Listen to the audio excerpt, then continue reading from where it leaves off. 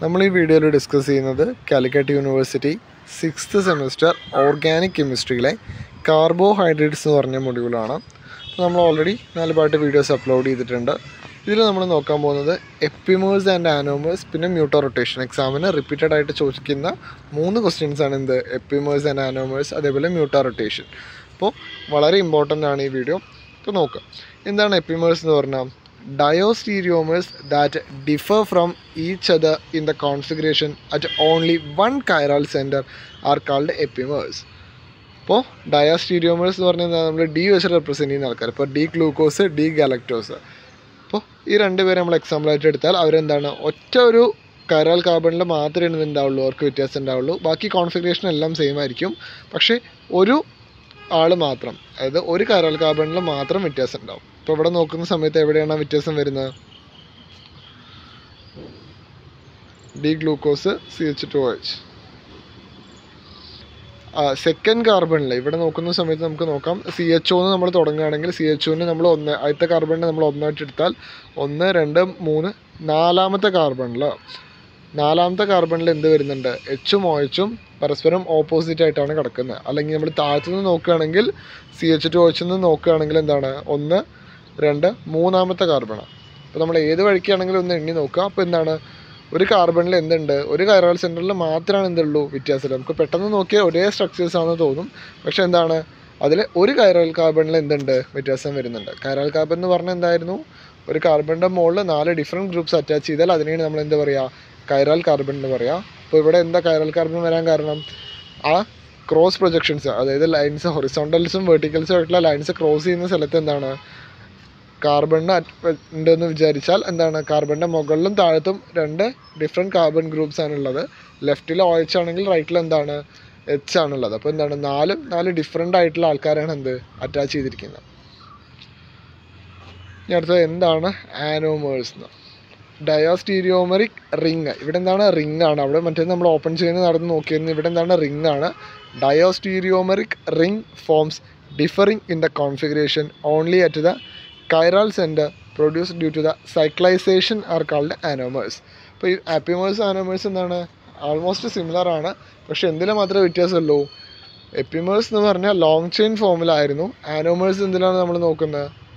ആനോമേഴ്സ് വരുന്ന സമയത്ത് അവിടുത്തെ റിംഗ് ആണ് നോക്കുന്നത്. അപ്പോൾ ഒരു റിംഗ് ഫോം ചെയ്താൽ അങ്ങനെ ഇപ്പോൾ ഒരു പൈറാനോസ് ഗ്ലൂക്കോസിൻ്റെ കേസ് എടുക്കുകയാണെങ്കിൽ പൈറാനോസ് സ്ട്രക്ചർ നോക്കുമ്പോഴാണ് എന്ത് ഗ്ലൂക്കോസിൻ്റെ സൈക്ലിക് സ്ട്രക്ചേഴ്സിന് പറയുന്ന പേരാണ് പൈറാനോസ്. അത് നമ്മൾ നേരത്തെ ഡിസ്കസ് ചെയ്തിരുന്നു. പൈറാനോസ്, ഗ്ലൂക്കോസ് പൈറാനോസ്, ഫ്രക്ടോ പൈറാനോസ് ഒക്കെ നമ്മൾ ഡിസ്കസ് ചെയ്തതായിരുന്നു.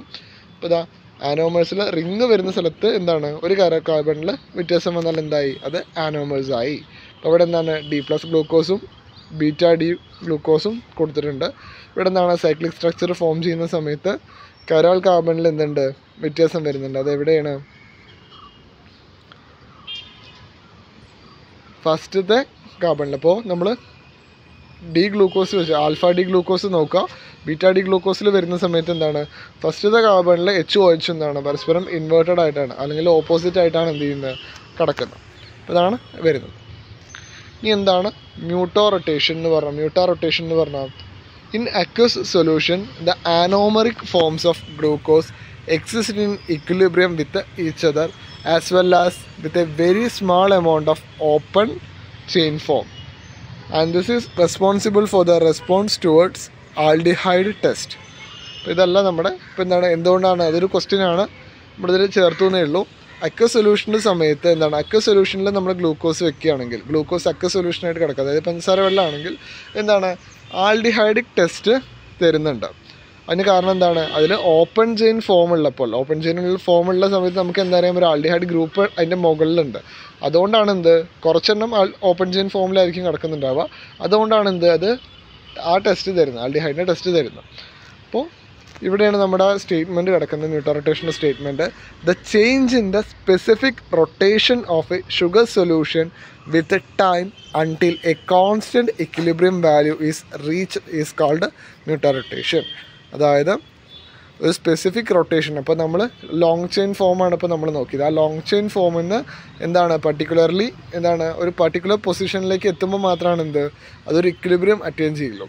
നമ്മൾ അതിനൊരു എക്സാമ്പിൾ നോക്കുകയാണെങ്കിൽ എന്താണ്, A freshly prepared solution of alpha D glucose show specific rotation at +112 degree 112.2 മിനിറ്റ്സിലാണ് കിടക്കുന്നത്.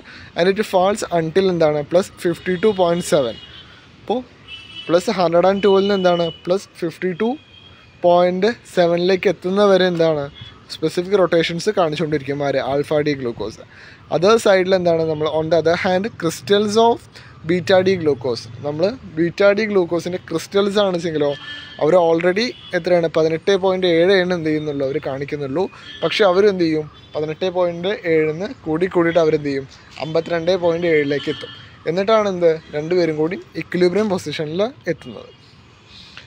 ഇതാണ് അതിൻ്റെ ഒരു എക്സാമ്പിൾ, ഇതാണ് അതിൻ്റെ സ്റ്റേറ്റ്മെൻറ്റ് വരുന്നത്.